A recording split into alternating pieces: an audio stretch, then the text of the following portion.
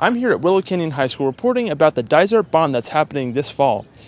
You have the chance as students to impact your school in many ways, from repairing to upgrading and so much more. To find out more about the bond, I sat down with Jim Dean, Assistant Superintendent for Employee and Public Relations.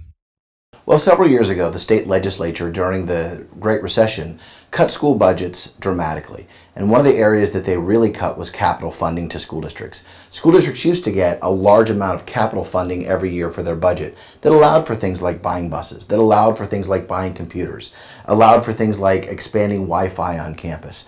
And additionally, the state used to build schools, pay for the building of schools for school districts that qualified. Unfortunately, the state has cut those budgets to almost nothing. And so as a result of that, we currently do not have the ability to purchase those items with our capital funding. That's why the Dysart Governing Board has called for a bond election.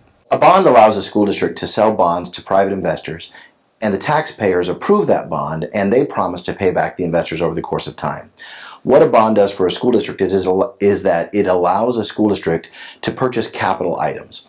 The Dysart bond is a bond for $86 million that will allow the district to purchase technology, to both replace aging technology and to bring new technology in.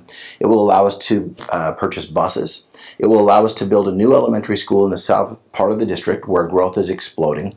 And it will allow us to have funds available to repair facilities for things like carpet, for things like paint, for things like roof repairs, those types of things. So what I can tell you is that in this particular bond, if the bond passes, there's more than 700 line items of things that would be purchased over the course of the next 4 to 5 years.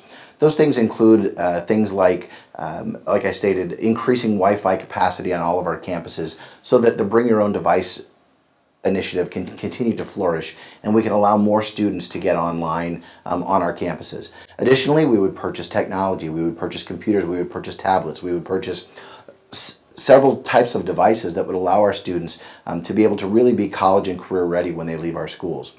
Many students here at Willow Canyon also see a need for the bond. I mean, there are a few things, like a couple touch-ups that we could do to some of the buildings and just overall to make the school nicer. And I mean, if they did that, it would definitely give the school a much better appearance and therefore a much better environment to kind of work or go to school in.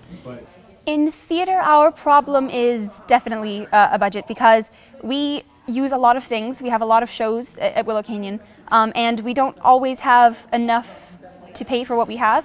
We recycle as much as we can, but at some point we need new things.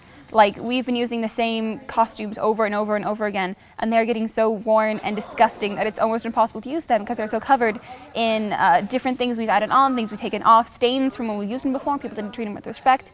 So it's hard to put on a really fantastic show like we strive to do with such a limited amount of resources. We would be ecstatic if we got more money for upgrades because our sound system is nice, but it has a lot of glitches, and our light system tends to give out on us. We would just be so grateful just for anything we could get our hands on.